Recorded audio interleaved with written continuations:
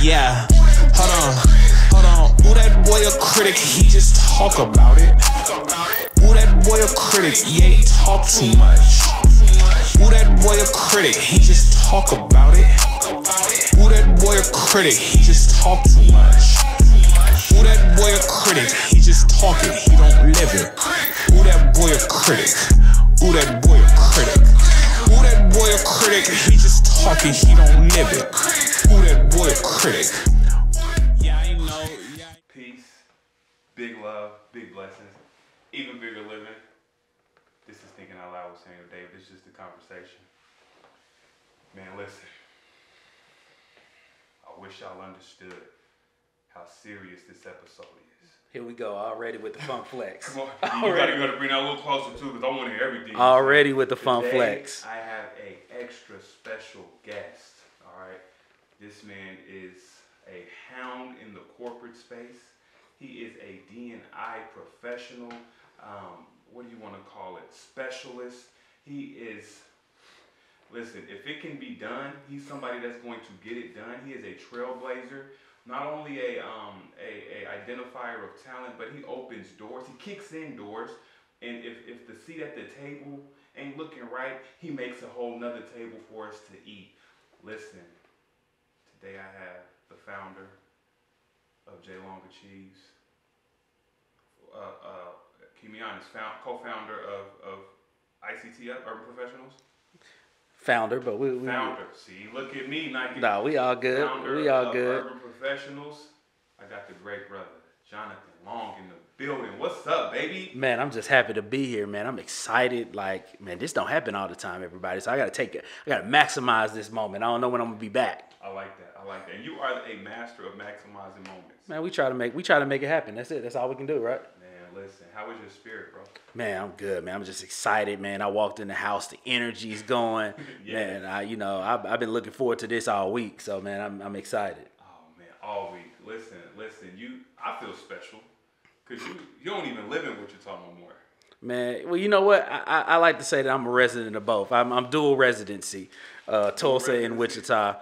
So, man, Wichita got a special place in my heart. Always will. So, man, I'm in the town quite frequently. I like that. We appreciate you when you're in the town too. Hey, man, I try to show up. How T.I. say big shit popping. You see JLong, that's a fact. Man, let's jump right into it. So we've been talking about you in Tulsa. Facts. So you making that move back and forth from Tulsa because family's here. What are you doing in Tulsa?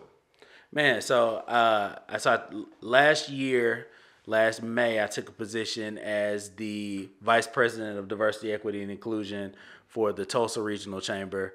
For those of you who don't know, I did work at the Wichita Regional Chamber prior to that. So I lead all of our diversity, equity, and inclusion efforts for that chamber there. And it's a little bit different because, so in Wichita, we've got the partnership that kind of runs economic development stuff.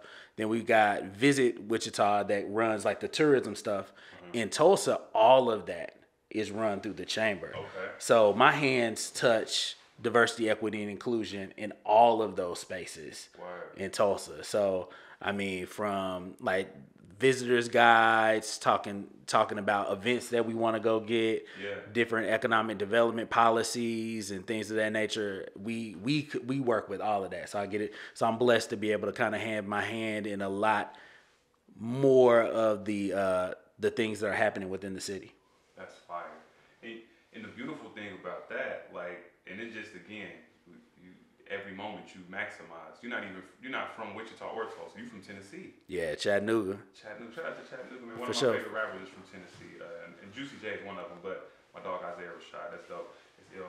Tennessee. Yeah, from Chattanooga. Chattanooga. From Chattanooga. From the chat. That's fire. That's fire. What is it like growing up in Chattanooga, then coming to Wichita, Kansas, then going to Tulsa and navigating these different spaces? Man, it's crazy because one of the things that I recognized early, so I've been in Wichita since about 2008. Wow. One of the things I recognized is, when I was growing up in Chattanooga, we were like 90 miles away from Atlanta. Okay. Like, so in high school, Saturday mornings, everybody do what they do. We go dip down and bust it back before curfew, right? Wow. So we got a chance to see like really nice stuff that black people had that had regular lives. Like, it wasn't like you had to, you know what I'm saying? You didn't have to, it wasn't that you slung rock or had a wicked jump shot to have really nice stuff and be black there. Yeah. Like, so we got a chance to see that. It was like, why not us? Like, why? Okay, cool. So, you know, now I'm in a space. So I moved from there, go to school in Middle Tennessee in the Nashville area, and then move here. And I'm like, you know, and I always kept that in my mentality. Like, hey, I can go do whatever I want. You know what I'm saying? I could go do whatever. So there's just navigating the spaces to make it happen. Yeah. So even now, you know, in Tulsa, it's that same type of spirit and that same type of energy. Man, Tulsa's got a super vibrant, dope, like black professional class. Like, it's crazy. You would never imagine it.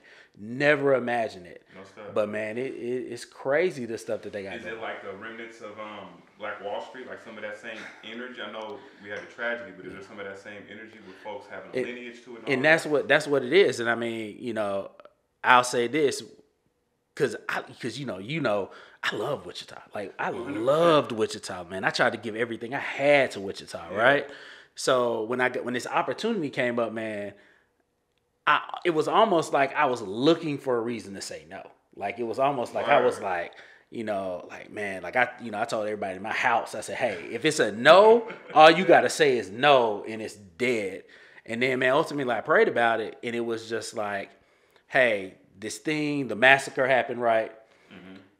You know, your whole career has led you towards trying to make these types of things better. Like, how do you know? So it's like, hey, here's this moment that happened, and it was the centennial.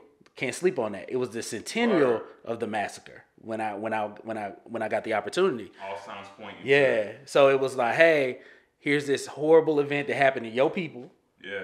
You know, and you got a chance to go down there and join a vibrant group of people who are trying to do right in the midst of that. Are you gonna run away from it, or you gonna run towards it? Word. And ultimately, I had to go down there, you know, and that's where we're at. And you took that run, and you killed it. Crazy. And for folks that don't know, when you say regional chamber, that's Chamber of Commerce. Yeah. So, And what does the Chamber of Commerce do in a city or town? Like, man, so what the chamber does is, the chamber is responsible essentially for the vibrancy of a city. So in different ways. So like in Tulsa, when I say we're over visitors, we're over economic development, the chamber is a business member organization, but we try to make sure that the economy is a good place where businesses can thrive and where they want to, you know, where other businesses want to be. From a tourism perspective, people want to live there, people want to visit there. Yeah. And then it really is responsible for looking at the holistic place and saying, how can we make this the best place that it can be for whatever the infrastructure allows. So it's just a really, you know, if you're in business, I'm gonna tell you right now, if you're in business, tap in. Yeah. Now it is a membership organization, so there are some fees for membership and all of that. But what I tell business owners often is, don't let that scare you. I'm not saying run and jump in first day, you know, sign, you know, go get a membership. Just stay plugged in, stay engaged, see what your connection points are, because you never know what opportunities might be there for you that you don't have to be a member of, that you can still participate in and at least be knowledgeable of. Wow. Just because it's happening don't mean you gotta, you know, jump in it 100%, but you need to know. Not knowing is not, there's no excuse for not knowing. You know, and a lot of times, you know, we see it all the time on Facebook. Oh, well, I didn't even see that that's not their fault. That's your fault. Especially if it was something that you wanted to go to. Come on. You supposed to be out here looking for the information. You're going to find everything else, find what you need. Man, 100%. Man, that's fire. So if I'm hearing it right, the chamber is like where the city hall may be the ones who develop policy and enforce policy. The chamber is the one that's got the city lit from a business perspective. Man, 100%. 100%. And, you know, we work in a lot of cases, we work with the city on policy. Yeah. Like looking at pro-business policy and trying to make sure that, you know, the stuff we're doing, you know, we walk in the walk that we say we want our city to be. Yeah, that's fire. Man, you got my mind going a million miles per hour right now. Let's get it. Because it's like, that's such a responsibility. That's such a privilege. I talked to Brandon Johnson. I asked him in regards to being in City Hall if it feels like a responsibility or a privilege, right? do you feel like you have a responsibility to serve your people, or is it a privilege to serve your people? Oh man, it's both. It's definitely both. Like, whenever I'm in front of a group, I thank them for the privilege. Word. Not, one, because I know that people who look like me don't get a chance to have to be in those spaces a lot of times. So it's my privilege to be able to, be there, and for whatever reason I'm there, right? But it's also then my responsibility to take whatever knowledge I get or whatever influence I have and make sure I can do the best that I can for my people within that. I like that. So it's just really a balance of both of those to be able to, maximize all of the opportunities that are present, and then understanding, all right, who can benefit from this, who needs to know about that, and putting the right people in place. That's fire. So you find yourself, even I guess, because a lot of times I'll be like, so I coach and develop in my role, my professional role, and it blends into real life. And I think that's why I'm able to be so good at my professional role, is because it's just a natural thing. Are you naturally a connector, a networker, somebody that's kicking down doors, or is that like, that just came with the territory of the work? Oh man, my thing has always been, I want to make sure that everybody wins, right? Like I want as many people who can win to win. Yeah. But I do also understand that there are costs to that, right? There's costs to that, in that while everybody wants to win, everybody ain't willing to do the work that it takes to consistently win. And what I mean by that is, it's one thing to go out there and get one win, right? Word. I want people who want to be serial champions. Like, I want dynasties. 100%. Like if you're not around me and you want to be a dynasty, then I don't really have a whole lot for you, because it's real easy to win one. It's a reason why in most sports championships you got to win at least 4 games, because anybody can win one. I mean, anybody can win one in most opportunities, right? But when you're consistently trying to win, when you're consistently giving that effort, man, one of my favorite quotes is from a Little Brother song. My man said, do you really want to win or just look good losing? That's a bar. I didn't say it, but that's a bar. That's a bar. And, and I look at that and I ask people that. I ask people that all the time, because it's one thing to go out there and not get blown out. It's another thing to spend that extra time, perfecting your craft and doing what you got to do to actually win. And a lot of times, it's a lot of us, man, that we don't want to win. We okay looking good losing. Yeah. So, our effort says look good losing, but we say with our mouths that we want to win. Come on, man. Actions speak Louder than words. Let's get it, for sure. Man, what do you think is one of your biggest challenges in that space? Not just the DEI space, but the space of like trying to get folks to want to stay at a consistent level of winning, and how, two-parter, and how quickly do you remove yourself from situations where you recognize, they ain't really in it for the long run? Well, I'm gonna answer the second one first. I don't find myself in those spaces a lot, because I will tell you, it takes a lot to get me to get you, like, to work with you in that space. People will tell you, certain people will tell you, like, oh man, I reached out to JLong, he wasn't trying to do nothing, whatever. Because oftentimes, what I'll do is I'll get, like, when we first talk, I'll give you some homework, I call it. I'll give you something. I'll be like, hey, yeah, you should check out this, or you should do that. And it's something, to my estimates, it's a small thing, right? Mm-hmm. And to them, it might not even be sequential. Like, they be like, I shouldn't have to do that. Why should I do it? Word. But I'm doing that because I know that the next 2 or 3 steps are going to require you to do something in that vein. So if you can't do this at this moment right now, then how can I trust that something is going to move on? And by no means do you need to be connected to me to be successful. Word. But like Batman said, man, hey, I ain't gonna kill you, but I ain't got to save you. So it's just like, all right. So it's like, all right, go do it. You go do it your way. You know what I'm saying? I just know the way I know. So there's that. And then the first part of the question is, man, I think the most frustrating part is when individuals haven't figured out how they align to an opportunity or a resource. They just know it's a resource and say, hey, I should get it. Yeah, like you don't say yes to everything. Yeah, like it's just like, it's like, hey, I mean, I need a feature. I got this record. I need such a feature on it, but it might not even be the right beat. It might not be the right style. Like that person might not be the thing, but they just like, nah, I need that because I can get that clout. And it's just like, come on, man, like make it make sense. And if you can't communicate how it makes sense, then it don't make sense. Word. Man, you got me in here hype, JLong. Like, I'm looking at my questions. I don't even want to ask them because I can just listen to you talk about this all day in real life, man. But looking at your sustained wins. As long as I've known you, I want to say like 6 years now, maybe 7 years, right? And all I've seen you do is win. Word to the Cali song. I mean, you know what I'm saying? You the first person I've seen with their name on the jumbotron at the, you know what I'm saying, at the Image Bank Arena. You know what I mean? Things like that.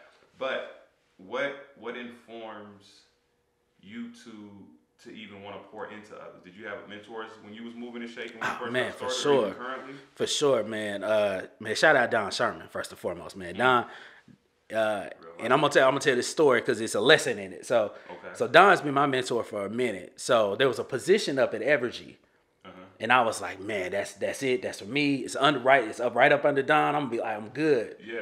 Man, do it. It's like a 3-part interview. The last part of the interview, man, I had still the best interview I ever had. Interview I ever had. Killed it. Didn't get it. Didn't get it. You know. And you went in knowing this is yours. Bro, I like confidence on 150.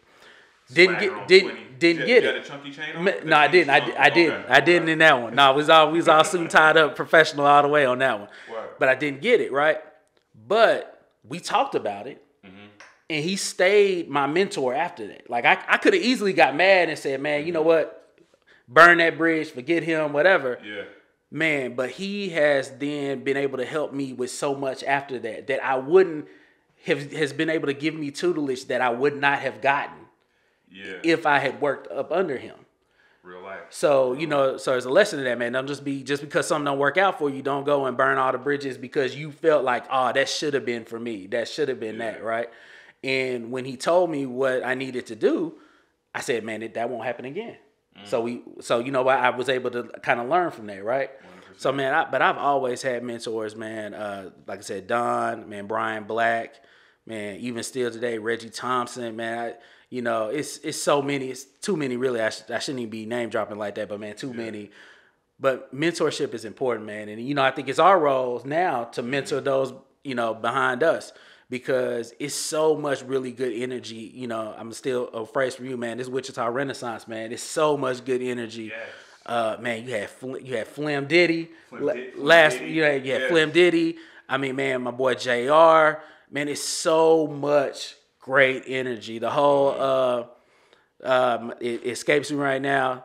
Not just the Bringing It Black crew, but then you got last week big thing.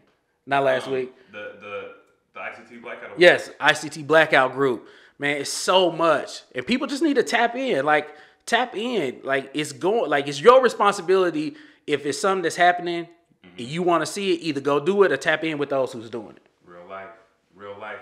Let me ask this, man, because I've been in rooms with you, my man's in real life. So we've had different conversations, sat down broke bread in different ways, and the circle you keep, like it's like a true iron sharpens iron. And I'll be around and I'm like, I don't know who the smartest one in this room is, because it's that genuine, like everybody pouring into each other. And it's funny you mentioned Brian and Don because for the longest, those are the only 2 business cards I had in my wallet. Like I had an opportunity to meet them at a Wichita Business Journal event. And after that, I was like, oh yeah, these 2 brothers are moving this whole thing. You mentioned Bringing It Black as well as the ICT Blackouts. And your queen, your wife, Christina Long, right?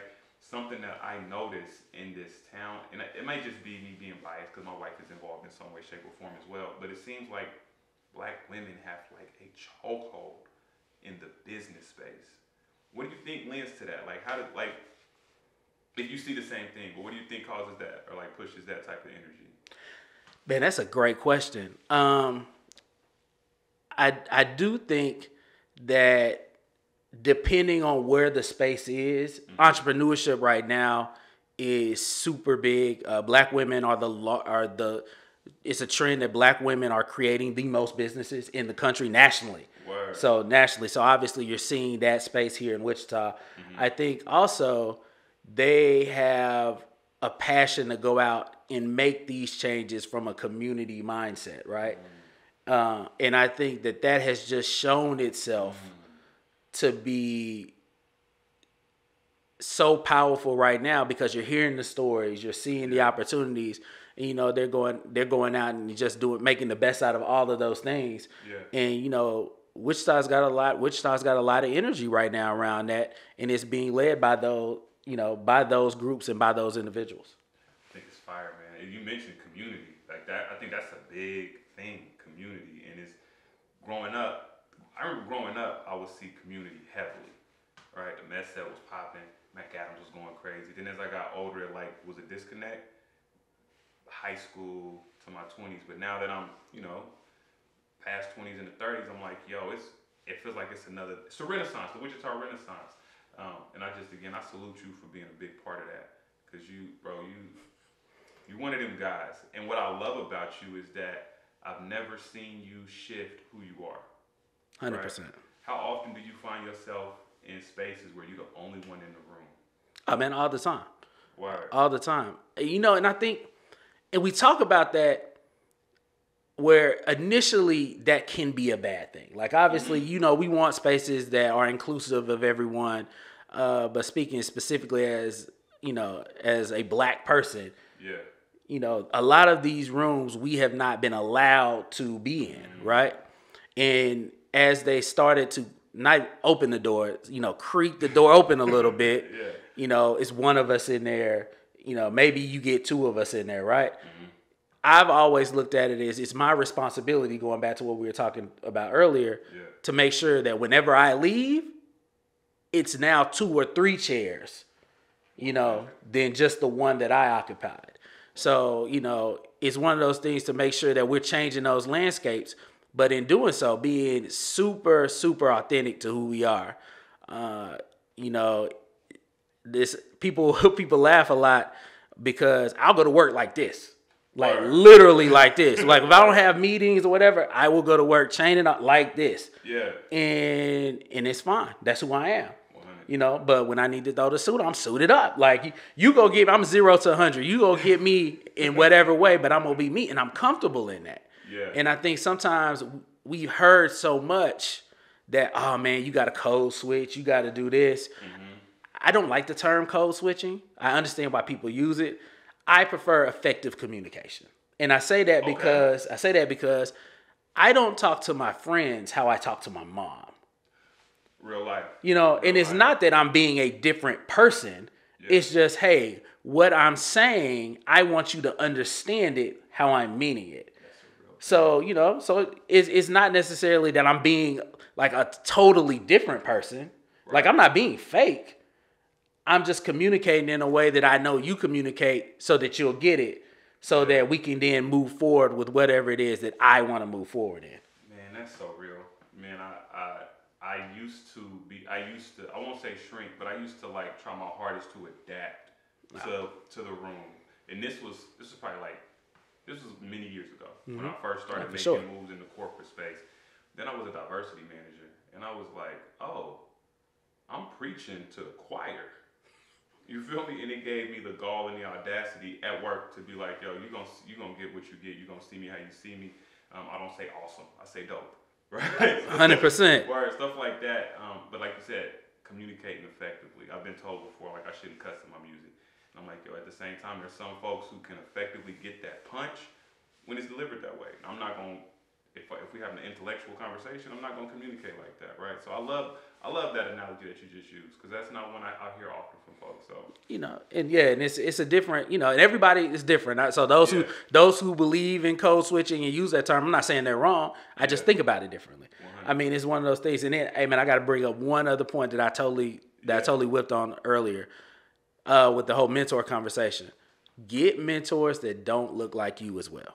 Like, if all you're doing is looking for people who look like you, then you will miss out on opportunities. Man, Ed O'Malley from formerly of the Kansas Leadership Center, now over who's leading the Health Foundation.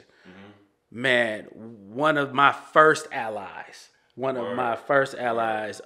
mentioned Urban Professionals before. He was one of the first people that believed in what we were doing. Let us use the building for free anytime we needed it. Was able to do all kind of dope stuff over there because he believed in the mission. 100%. Right? So make sure that you're getting mentors that believe in you, not just people who look like you to do that. That's real, because it's easy to find the big homie in the corporate space, but no, come on, man. I think they say the same thing for like psychologists. Like, find somebody that has a different experience than you, so you get that different perspective and insight, and it expands the network. For sure, 100%. I love it. Listen, we're gonna take a quick break. We're gonna go to these sponsors, because I would talk for forever to JLong. I would listen to JLong talk for forever. I called you Yoda on another show, but we'll be right back. We're gonna have this quick word from our sponsors. Peace and big love. Whether you are buying or selling a home, sometimes the most important decision that you're going to make is finding the right agent and choosing the right agent to represent you throughout the entire process. Well, Kerry Dunn is that guy. Kerry's with Next Home Excel and is a licensed real estate agent and has been in the game for the past 15 years. Kerry is one of the top producing agents in Wichita and the surrounding areas as well. Listen, buying a home is a big investment, and it's important to have a full-time experienced agent working with you, having your best interest at heart. You can definitely count on Kerry to be responsive to all of your needs, to be knowledgeable about the entire transaction, from contract negotiations to home inspections to appraisals to close. Visit kerrysold.com if you're looking to buy you a new home right now. If you're selling a home, it's equally important to align yourself with an experienced agent who will walk you through the critical stages of pricing your home correctly, as well as preparing that property for the market. At Next Home Excel, they have the best tools in the industry to help you showcase your home to get the most exposure, including professional photography, 3D walkthrough, plus more. Again, visit kerrysold.com to get your process started. Big love. Appreciate y'all patience as we talk to those sponsors. Listen, you know what? This is not a sponsor of mine, but I realized I didn't pour you up a shot of this Don Ramon. Okay. It's kind of fire. Have you had it before? I have not. Man, listen. And I'm going to tell the same story every time. Me and wifey got it on our anniversary. It's got a cute little thing that open the box, the bottle up. You know, you got to do the little flip thing. Okay. But it's so smooth. I'm not a tequila drinker. Okay. I'm a vodka guy myself, or Douce. But this right here, I ain't going to hit you with too much. Let me just hit you a little shot. So you could, you know. Okay. No, man, I'm all about it, man. You want more than that? No, we good, man. No, we good. We gonna test it out. You know what I'm saying? Cause we gonna test it out. Cause I don't overly do tequila, man. I'm gonna tell you something though. If you get a chance, Lobos. I've been in the mezcals. Yeah. Cause it's tequila light. It's agave, but it gives you kind of a smoky flavor, like a whiskey. Yeah. Man, Braun has one. Lobos. Check it out. I knew I heard Lobos from somewhere. Yeah. Check it out, bro. Check out the Lobos. We're gonna sip this Don Ramon's. Either one of them sip it. Hey, cheers. My favorite one is never above you, never beneath you, always at your side. I've seen you guys do this too. I ain't never know you had to do that on the shot, but smooth. Smooth operator. All right. So we've been talking mentorship. We've been talking corporate space. We're gonna shift a little bit. Okay. So for somebody like me, I be busy. I don't always be productive, but I be busy as shit, right? I'm always doing something. I look at certain folks and I be like, yo, there's no way they have time to do anything but the thing they doing because it's so effective. What does your daily routine look like? What's your downtime? What's your daily routine look like? And what do you do in your downtime? I'm on 2K sometimes, like, right? What do you do when you just chill? Man, so you know, one, I'm a big sports person. So man, if it's sports on TV, I'm watching it, I'm getting caught up. I think the key to productivity is alignment. Okay. And I think a lot of times, you know, especially as black people, and it's like when you get in the professional space. And let me be clear, when I say professional, I don't mean corporate specifically. Word. I mean professional as in you're doing something in a profession that is a career that aligns with what you're trying to do with your life. So I don't want people to be like, oh, well, they're not talking to me because they keep saying professional. No, if you, whatever that is that aligns with what you're trying to do, you are professional in that, right? Yeah. So I think when everything is aligned, then it allows you to be able to do so much more and it makes so much more progress because everything is aligned. Yeah. There's a book. It's called The One Thing, and there's a beautiful analogy, and it's a picture where it's like it looks like a sun, and there are like 8 little rays coming out of it, right? Okay. But then they take those 8 and put them together, and it's just one line. And it's saying if you took all of these other 7 things, and make them all the one thing that align with the one thing that you're doing, you'll be so much further. You'll make so much more progress, right? Okay. So I think for me, the thing that's really been able to make me most effective is trying to make sure that everything I do is in alignment with whatever it is that I'm trying to get done at that moment. Work to life. And I'm a big believer in, hey, I'm gonna stay in my lane as much as possible. I'm gonna stay in my lane. I'll tell you when when the murder of George Floyd happened, and we had all these companies reaching out, hey, we need black person for this, we need that. Yeah. I'd be like, well, that's not my thing. That's not my thing. But you know what? I know somebody. In case in point, and I'm gonna say it, and I'm gonna ask for forgiveness later.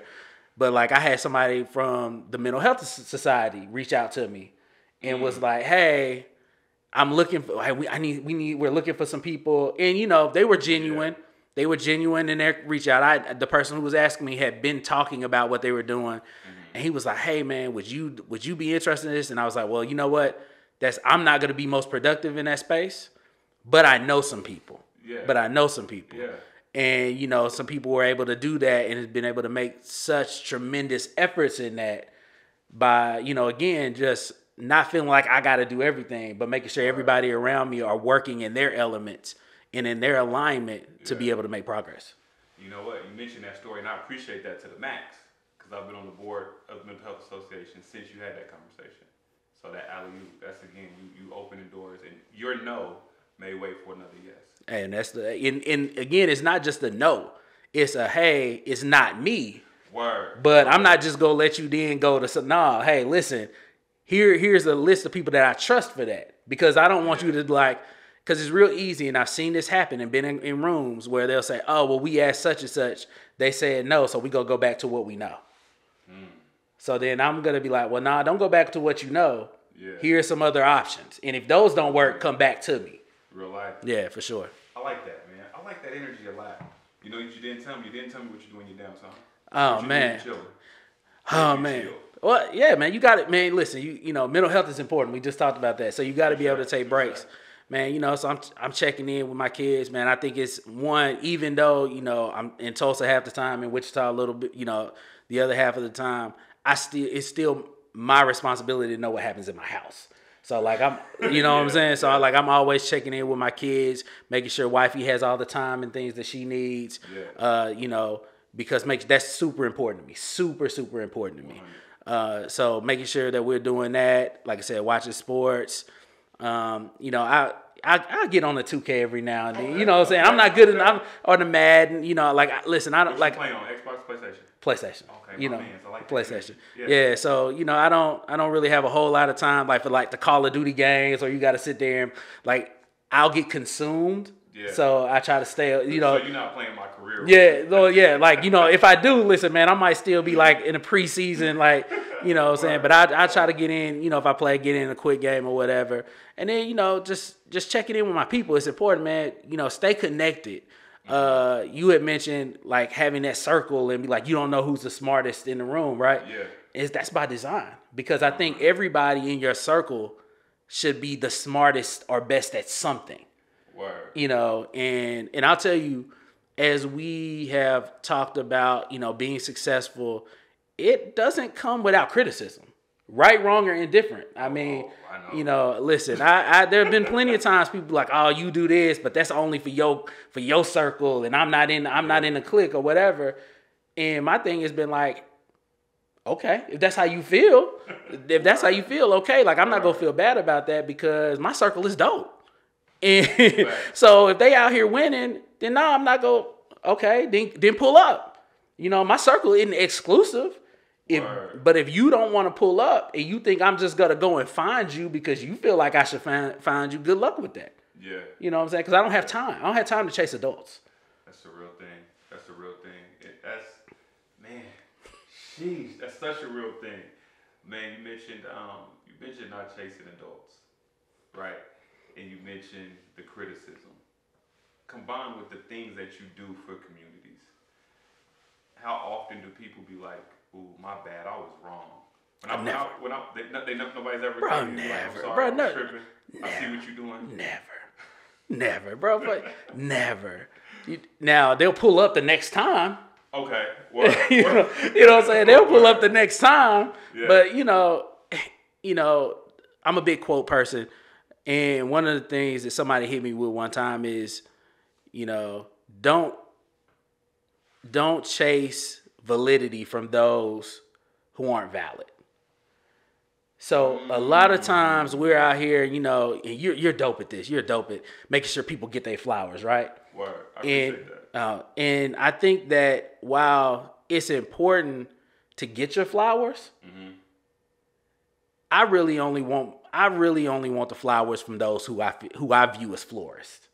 So I'm not out here trying to chase everybody to get all the flowers, right? Yeah. Give me the ones that are valid for me are the ones I really care about. 100. Like those are the ones that I really hold value in, right?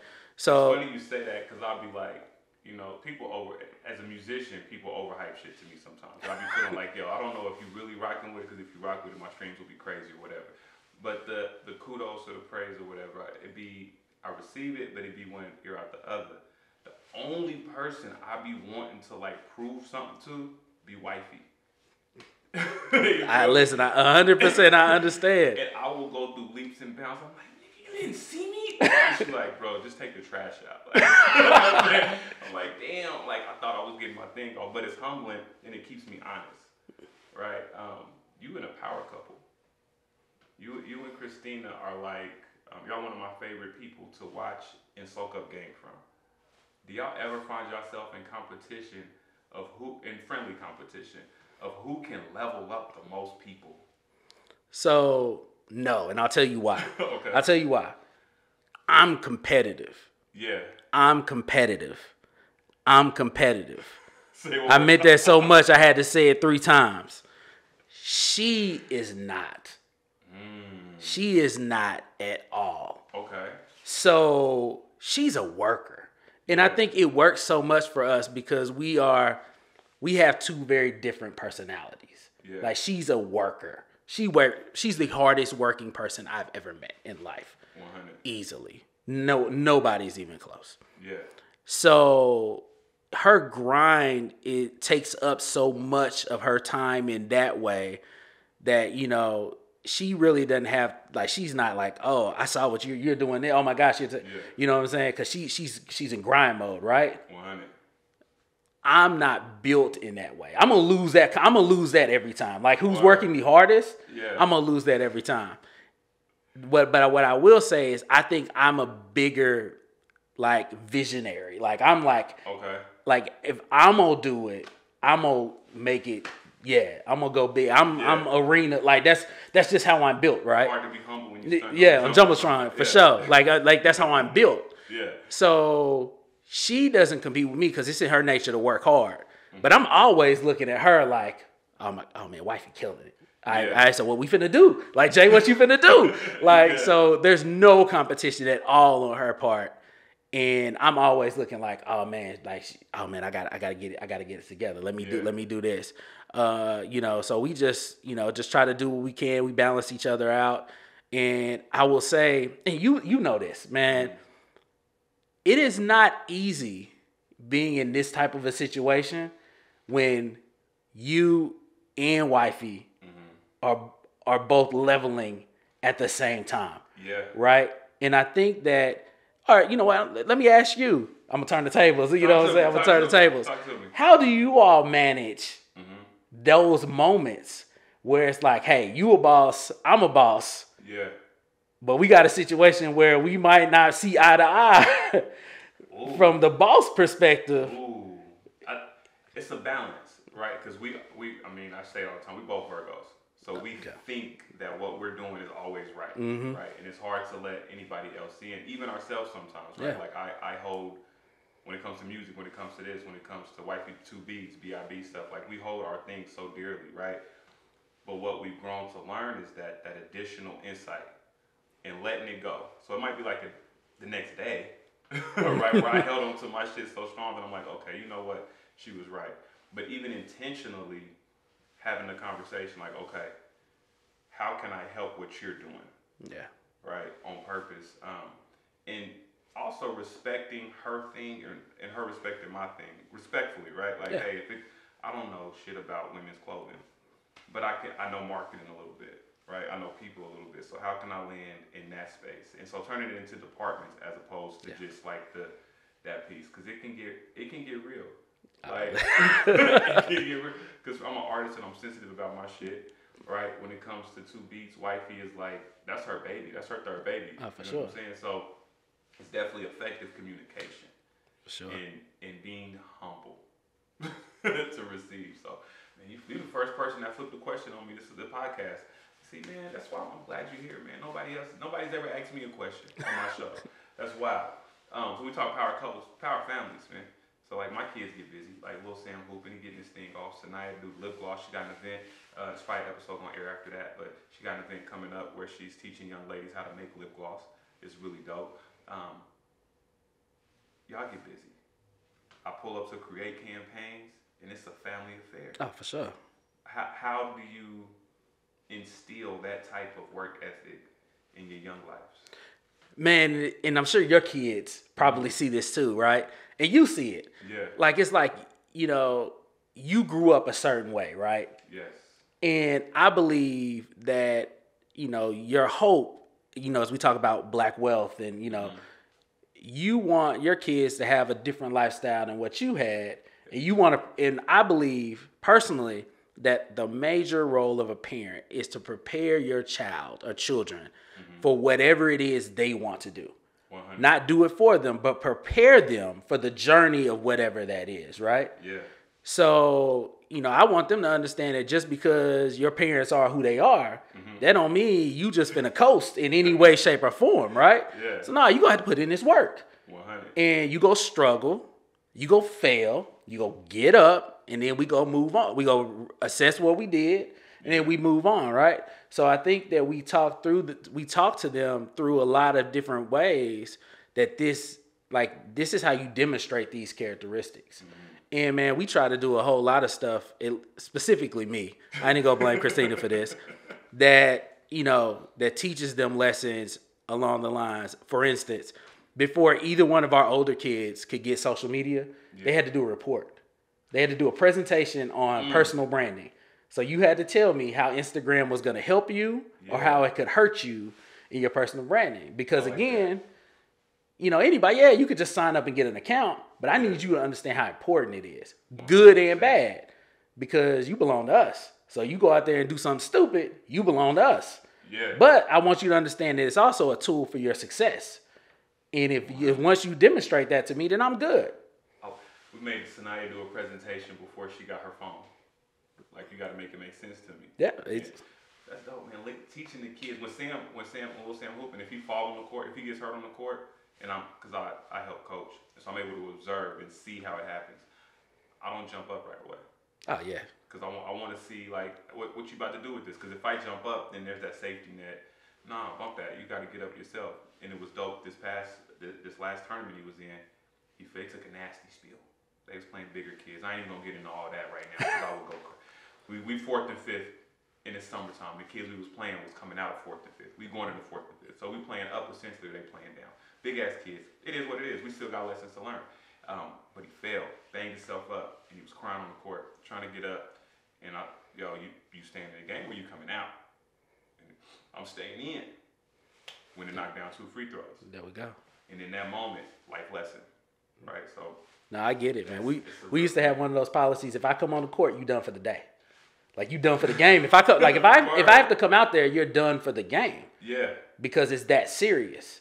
That part. So hey, listen, we gonna fight through, because that's how life is, man. And you talked about like business ownership and Black women, and I think, and I say this not to be judgmental of anyone, but I think women are nurturers, And they Naturally. mothers are nurturers, right? And they definitely nurture their sons. Oh, I call SJ 2 Chainz, short for titty boy. And they nurture their sons, but Yeah. they raise their daughters. They nurture their sons, but they raise their daughters. Yeah. And I think it's important that, that as fathers and male role models, we make sure that our sons and our nephews and whoever, that they're getting that same raising and also getting that same nurturing. But it looks different a lot of times.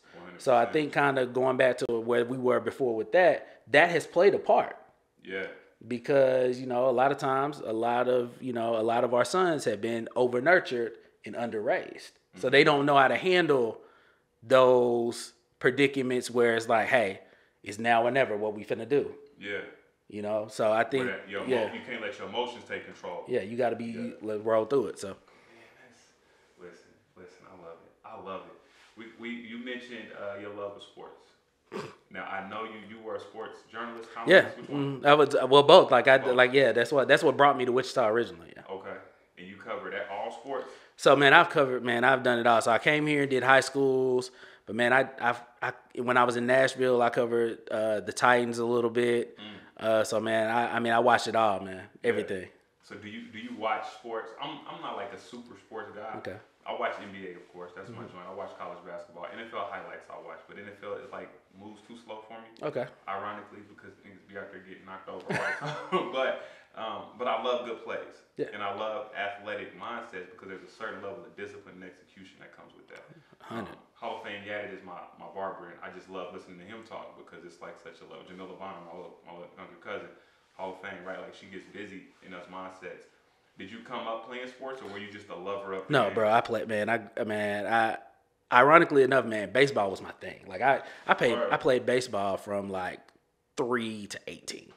Like that was my thing. I played a lot of other stuff too, but baseball was my main thing. Yeah. Man, and I'm gonna tell you, ironically enough, I think baseball really was my first introduction to diversity, equity, and inclusion work in a different way. Okay. Because I grew up.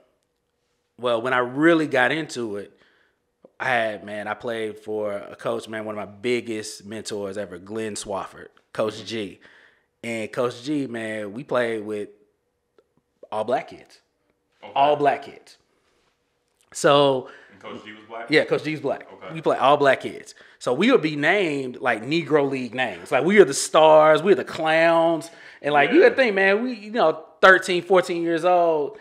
You going out there, y'all playing the clowns, man. Them little white kids will be laughing at us, like, the clowns, huh? Come on, man. We out there killing them. We out there, yeah, man. We go out there and kill them. I mean, listen, we was good. But where I learned it was, so I grew up from a working class family that accumulated middle class means. Okay. So, man, my father was blessed enough to be able to get a job where he had pretty much unlimited overtime. And I mean, right now, if I call my pops right now, he'd be at work. Like that's all he know. That's all he do. You didn't call him at the house. You called him at work. Word. Like yeah. So so we accumulated middle class means, and I played with a lot of kids who were in a different situation than me. Yeah. And early on, higher income or lower income? Lower income. Okay. Yeah. Different socioeconomic status for sure than where we were. Right. That's a big diversity thing. That people don't talk about. Right. Yeah. So I found myself trying to be like them in a lot of ways. And I remember one time we were going on a trip. And I was riding with Coach G, and he was like, hey, I see that you're doing this. Like you're acting like, he's like, I didn't ask you to be on this team to try to be, and he named some of the other players. He's like, I wanted Jonathan. So I need Jonathan to show up this weekend.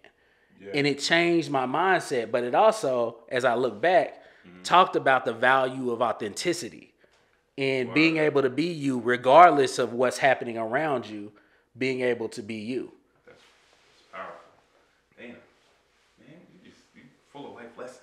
Hey, man. Situations that really show how you became who you are. And I'm not like psychoanalyzing. No, for sure. Little things. Like you can see things that are planted early.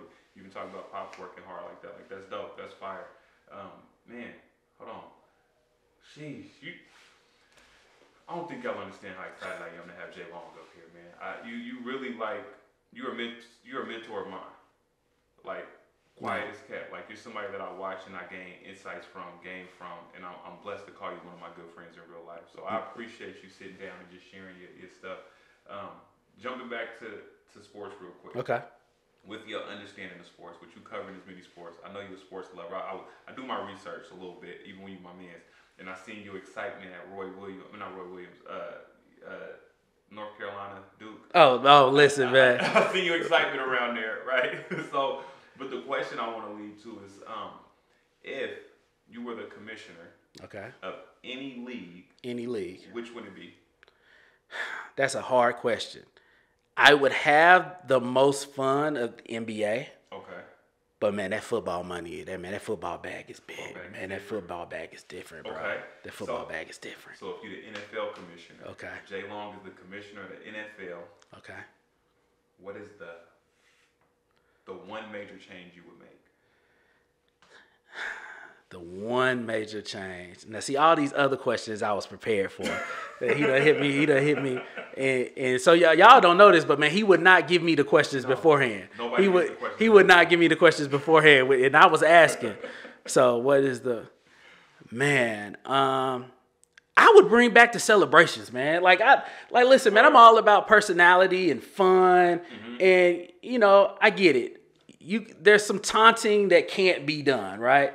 But man, when was it, man? When T.O. will pull out the marker and sign the football, yeah. I think Joe Horn for the Saints pulled the cell phone out of the thing. I love the celebration of victory. And I think that sometimes we worry about people's feelings too much. Now again, you can't go and throw the football in somebody's face, and it's not like I'm not about showing other people up, but I'm about celebrating what it took for me to be able to do this, right? 100%.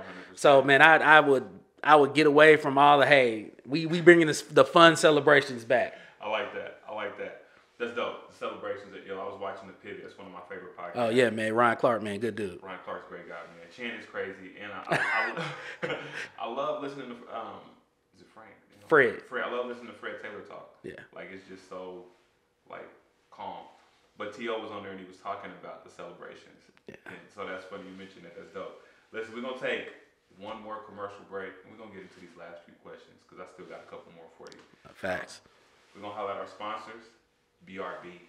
JRMortgage Group is a proud sponsor of Thinking Out Loud with Samuel David. JRMortgage Group is founded and based in Wichita, Kansas, and its sole focus is to offer its clients and referral partners the best mortgage experiences. Buy, build, and invest with JRMortgage Group. With JRMortgage Group, anything is positively possible. Give them a call at 316-247-9639 or visit the website at jrmortgagegroup.com. JRMortgage Group Incorporated, offering personalized mortgage solutions, fast customized quotes, great rates, and service with integrity. Not all borrowers will qualify. This is not a commitment to lend. JRMortgage Group is an equal housing lender. Again, JRMortgage Group, jrmortgagegroup.com. Peace and big love. We're back in the building, and I got my special guest, Mr. Jonathan Long, JLong, Mr. Long, the guy. He's the guy. Listen, it's funny because I definitely hit most of my questions, but I got a couple of questions I've added to the Thinking Out Loud podcast that I want to really just to enhance and elevate conversations, right? And I think you would be able to provide some great insight into these things. So I just got about, 4 of them I'm going to ask you. Okay. And if you would, just, give me your insight. Okay, so, bet. The first one, as a black man, and you in the DEI space even, right? And you navigating diversity, not just, multicultural, multi-generational. We talk socioeconomic, not just, disabilities, things like that, making sure everybody has access and a seat at the table. So you got a wide lens to everybody's challenges they face, right? What has been in your, not just career, in your elevation in life, what has been some of your biggest challenges as a black man? Man, some of my biggest challenges. I will say that I think early on, it was understanding that I could be authentic. Mm-hmm. It was understanding that I could be authentic because it's easy for people to say, oh yeah, authenticity, be your true self. You know, it's another thing to actually execute that authenticity in a way that makes it make sense for whatever it is you're doing. Like I said before, I'm big on alignment. Yeah. So how do I make sure that what I'm trying to do aligns with not just what I'm trying to do, but who I am? And really finding that special mix of here's how I go about and execute that and do that. Yeah. That's probably been, at least especially early on, like one of the most difficult parts. And then, you know, managing that as you move throughout your career, finding like-minded individuals 100. That, you know, that understand that, and, you know, not trying to dim down your light, because nobody else's light gets brighter because you dimmed yours, right? So understanding that and being able to balance that. Man, that's fire. I say a candle loses nothing when it lights a candle. Nobody's light gets brighter because you dim yours. Man, listen. But that's a real thing. Something I often talk about with folks is like, yo, bringing your authentic self, but also navigating what comes with bringing your authentic self. Because everybody don't be like, you don't be ready for like, oh, they hating on me. They just don't know how to deal with that. So how do you navigate that? So like, that's a real thing. Well, not just that, and we'll stay here for just a second. Not just that, but also understanding, hey, just because your authentic self might say cuss everybody out, that don't mean that that's what you should do, right? Yeah. Like that don't. Yeah. Well, they wouldn't let me be authentic. Well, did you ever think that what you were trying to do in that moment might not be the way that the culture of the organization exists, 100. Right? 100. Like, so understanding again that balance, and that is like you not doing the first and main thing that you would do is not you not being authentic, right? Yeah. Is necessarily, hey, I need to get this done, so we gonna move this effectively. Okay. So it's understanding all of those nuances and not just going straight to, oh man, they don't value me authentically. Yeah, I showed them who I was in this month. Yeah, no, bring your authentic, productive, professional self. That's a big one. That's a big one. Okay, I like that, man. My next one. What was your aha moment that helped affirm that you was on the right track?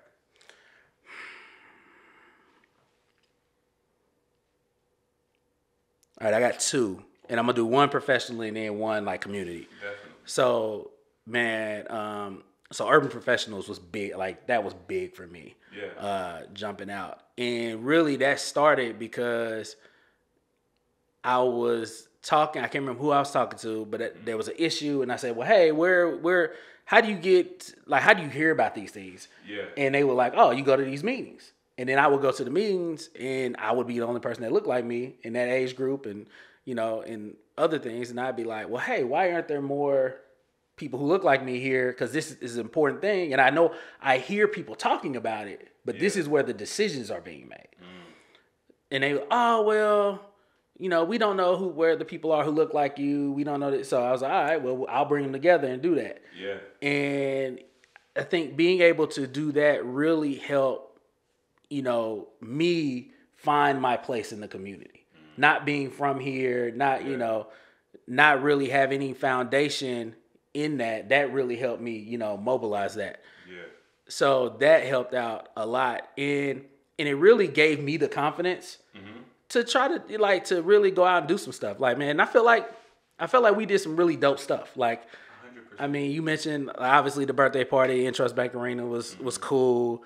But, we did, after we did Dream Chasers, we did another event over there where we had live music on the third floor. We had DJ Detroit DJing on the second floor, right? Yeah. We had Black Panther watch party. We rented out a theater and did it. Yes, indeed. Again, one of those things where people were like, hey, this would be dope. Somebody and it was like, well, let's go do it. Let's go do it. And I think that kind of helped give me the ability to, I don't want to necessarily say to be fearless, but to say, all right, let's go do it, right? And then professionally, I think, honestly, I think just being at the chamber really helped change my perspective on how these things work. Because you always have a perception of what's happening, and this happened like this happened like that. And then I got a chance to see, okay, well now it makes sense how that got like that.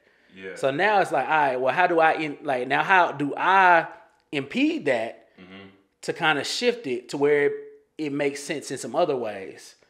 And so I think that, really working with the chamber helped me professionally to understand that and to learn how to be frustrated, to learn how to be productive throughout my frustration. Because I can imagine in your workspace, in the rooms you in the work you do, like frustrations are damn near natural.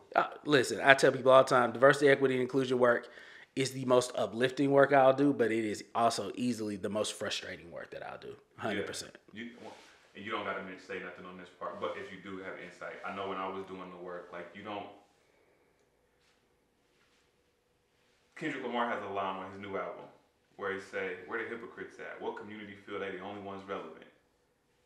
And when I was doing diversity work, I realized like everybody has some type of challenge that their community faces, and respectfully though, every challenge isn't as urgent. Right, as the next community's challenge may be. It may be in perspective, but it ain't the same like sense of like, let's get this resolved. Yeah. So, you got any insight on that? Or you going? Oh, easily. I'll touch on it, man. No, because it happens all the time. Like, we'll talk about it. I'm a data person. Numbers don't lie. Unless you skew them. But numbers are naturally like they normally So what I've learned is that I use the data that supports what I want to do. So... that I learned in college that there is data out there for everything. Yes. So I use the data that works for what I want to do. And, a lot of times let's stay with the community. When people look like us, I go out and I find the data. So somebody will say, well, hey, you're black. So all you do is focus on the black stuff. What I will say is that's very observant of you to notice I'm black. But I will say, well, hey, do you recognize that, 1% or less than 1% of venture capitalist funding goes to black entrepreneurs? So therefore, we have to be intentional in getting more connections to that capital if we want to be what we say we want to be. Wow. Now, if we don't want to be what we say we want to be, then cool. Then let's stop saying that. But if we want to be everything that we say we want to be, here are the things that are stopping that at this point. And use the data to support your causes. 100%. Come on, man. The numbers do not lie. I love analyzing data. It's exhilarating. Yeah. Because then you get down wormholes and you're like, oh, shit, you get to peel back more and peel back more and peel back more and see. Everybody has feelings. So you got to take it out of that. Because if everything you want to do, I'll say a lot of times we talk about diversity, equity, and inclusion work. It's not my job to change your heart and mind. It's not my job. It's my job to show how these things are important to profit. And if I can do that, then I typically, while it might not be as immediate as I would like, we typically can make progress. I mean, Big Worm said it best. Playing with my money is like playing with my emotions. All the way, 100%. Come on, man. Okay, 2 more questions I got. There we go. What keeps you up at night? Like after having impact, after your winnings, what keeps you up at night? What keeps you thinking? One is legacy. Like, I'm a big legacy person. Right. From both my family perspective, but then also like my community and business impact. Like, I want to make sure that what I'm doing is sustainable and lasts the test of time. And then also, going back to what I said again for the 4th time, I'm competitive. Yeah. So like, hey, even with myself, like being, I'm looking in the mirror like, hey, how we gonna be better? Like, so really looking at, hey, are you pushing this? Are you taking the time for this? Are you doing that? Really trying to make sure that, we're doing the best that we can do. Yeah. And making those deposits into life that are sustainable from a legacy perspective. I like that. Legacy. It's dope you talk about being competitive because I'm like competitive and petty. Like, it's in almost everything. and it's like from the most humble space. But I'll find like a target, like MJ said, I took it personal. I'll find some type of like target, and I'm like, I'm about to smash that, right? And the person don't even know that I'm looking at them, and it's not even about them, but it's like, yo, it's a tangible thing I want to reach.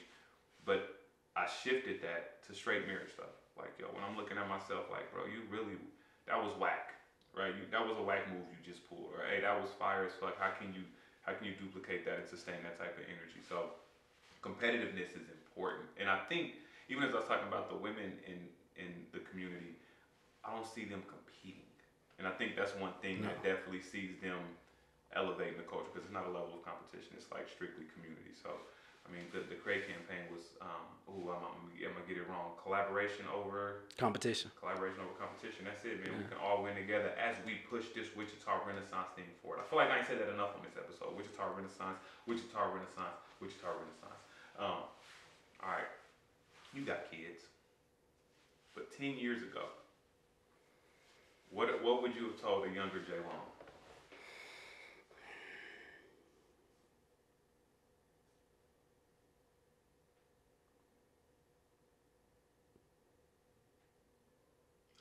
I got nope. No, I was just finna, man, be you, they'll adjust.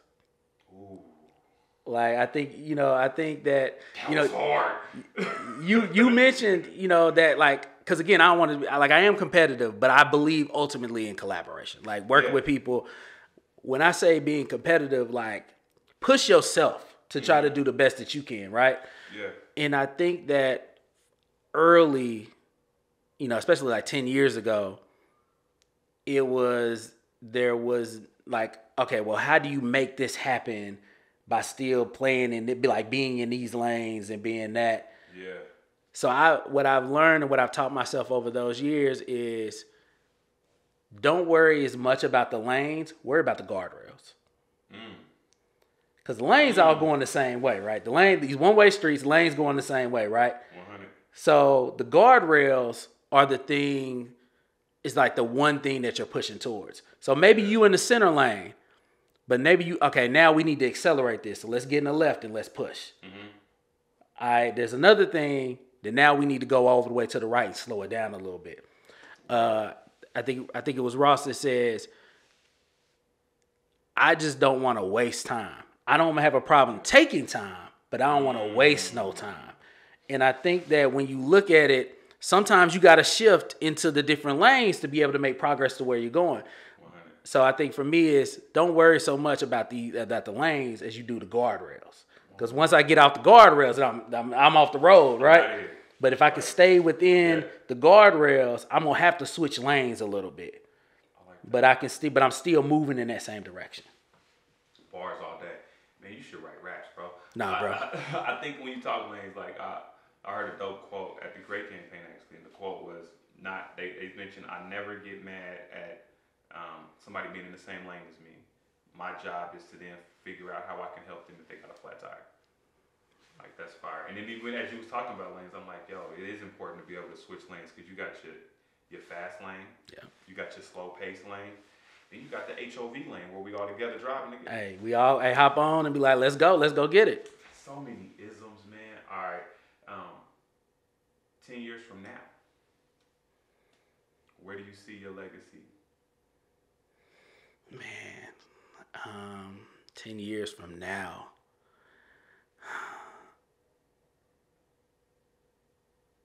I just want to be able to celebrate everybody who's been with me and who's rocked with me.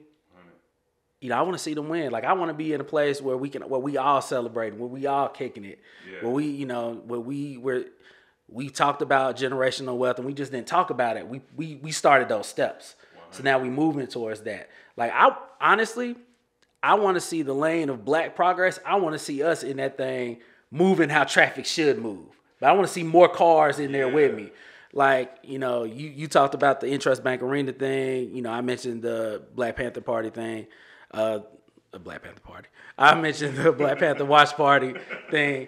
Man, I think it's so dope that, again, man, you got so much activity in the Wichita Renaissance. Mm-hmm. And I just hope that, when I look back, that we'll see double and triple that same energy. Yeah. That same energy here. And I will tell you, like, that's what I'm seeing in Tulsa now. 100. That's what I'm seeing in Tulsa now. It is really a lot of really dope energy that is happening across all different activities, industries, music, tech, business, like everything. Like, the energy is just crazy. And so I'm hoping to see, you know, that even more so in Wichita kind of move in that direction, man, because you can do it here, man. You can do it here in Wichita. It's just, it takes you to not be looking for somebody else to go do it. Yeah. You just got to do it. And you just got to be able to move forward in that. The beautiful thing about this, I remember a DJ told me this like 10 plus years ago. He was like, he's like, it's a test market, right? Artists come here to see how it's going to work. And something I've seen in hindsight in business spaces and all levels of leveling up, like, if you can do it here, you can do it anywhere. But we also have this gift and curse of proximity, right? Where if you can pull off something crazy dope, a lot of things haven't been seen here, right? So you may have like you may have some lag time before people catch on, but it's got a high sustain rate. And I think that's really dope about this special town of ours. And as we look at this Wichita Renaissance, you are a big champion, you are a big pusher of it, you are a big mover of it, you are a big starter of it, right? I'm just excited to see how it continues to grow. I might end up changing the name of the show to Wichita Renaissance, because I'm going to talk about it every single time.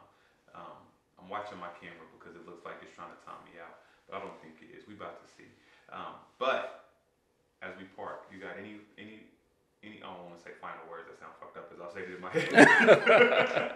You got any words you want to part with? Man, thank you for letting me be on your platform. 100%. Man, shout out to you. Man, you've been very integral in what I've been able to do. Right. And, just as much as you say you look up to me about doing stuff, man, I love, like, the freedom and creativity that you bring, and Wichita needs that space. Right. So I appreciate you for bringing that to the town, like, and always being you within that. And, again, for everybody that's watching, listening, just go do it. Be you. They'll adjust. Go do what you want to do. And don't worry about if you get a whole bunch of buy-in or if you don't. Like, go out and make it happen and make it yours, and partner with those who are successful in how you view success. And don't let somebody else try to tell you what success is. You gauge your own success and go out and let's go get it. Let's go get it. Listen, JLong, it's been a pleasure and honor. I appreciate and respect everything you do, from the family to the community to your works across the states. You really are a champion of this thing, man. JLong really achieves. I appreciate you joining me today, bro. Thank you, sir. 100%. You can't leave me hanging. Yeah. Oh, we ain't even talk noobs. Oh, we out of here. Cue critics. Yo, yo. Yeah. Hold on. Ooh, that boy a critic. He just talk about it. Ooh, that boy a critic. Yeah, he talk too much. Ooh, that boy a critic. He just talk about it. Ooh, that boy a critic. He just talk too much. Ooh, that boy a critic, he just talking, he don't live it. Ooh, that boy a critic. Ooh, that boy a critic. Ooh, that boy a critic, he just talking, he don't live it. Ooh, that boy a critic. Yeah, I know. How you never there, but be the first to offer commentary. I mean, nobody asked you. All your conversation is voluntary. And you talking to yourself, playing with yourself, solitary. I mean, it kinda makes sense if this talk increased your monetary. But you out hating for free, you do that shit so well. Next time you speak on me, say my name, it ring bells. You know me, I don't need no introduction in this bitch. You know me, I'm the one that keep it jumping in this bitch. Young OG, streets gave me that name. I was honored. I be walking how I talk it. When I walk it, got them bothered. I don't understand, dog. I really took it farther. I gave niggas the game. Plus, I'm a really great father. Oh, he think he Siskel. Oh, he think he Ebert. First it was all love, now he Brutus to my Caesar. First it was all love, now he Judas to my Jesus. Praying on my downfall, you're such an overachiever. Ooh, that boy a critic, he just talk about it. Ooh, that boy a critic, yeah, he talk too much. Ooh, that boy a critic, he just talk about it. Ooh, that boy a critic, he just talk too much. Ooh, that boy a critic, he just talk it, he don't live it. Ooh, that boy a critic. Ooh, that boy a critic. Ooh, that boy a critic, he just talk it, he don't live it. Ooh, that boy a critic.